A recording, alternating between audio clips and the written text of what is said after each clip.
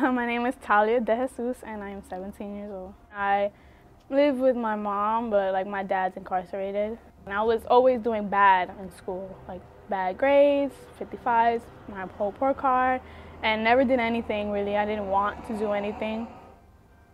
I got arrested. And the DTs came and they just arrested everybody on the scene. They was just like, get against the wall, like so rude, like they're just so mean. I realized that that's not how I want to be. I don't want to be in jail. I don't want handcuffs around my wrist. Like I don't want to be in the back of the cop car. And then when we got to the precinct, I had to call my mom. She started crying as soon as she seen me in the handcuffs. Because it's like, my dad's arrested, so it's like, why would I follow in those footsteps? So I guess she didn't want me going down that path. I guess that's what she saw in me, like falling in that life. It was a time I was really, really struggling in school, and I was on the verge of dropping out of school. And the school I was in at the time, they didn't help. They always discouraged me. They always said that I was gonna not graduate. And it was just like I was tired of trying. I was at the point where I gave up on myself, so then my mom gave up on me too.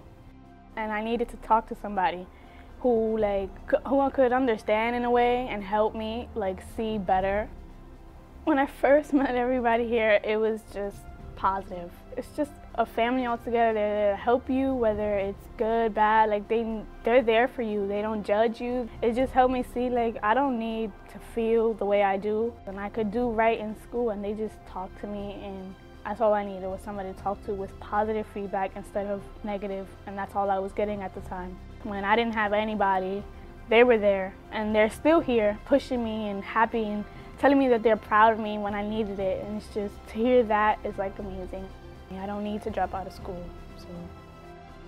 I get 80s now and 90s, and it's just, seeing that makes me like so happy because that's the person I know I am. Like I can get these good grades, and knowing my graduation date now from not being able to graduate is like completely uplifting. I mean, it was just the best experience ever.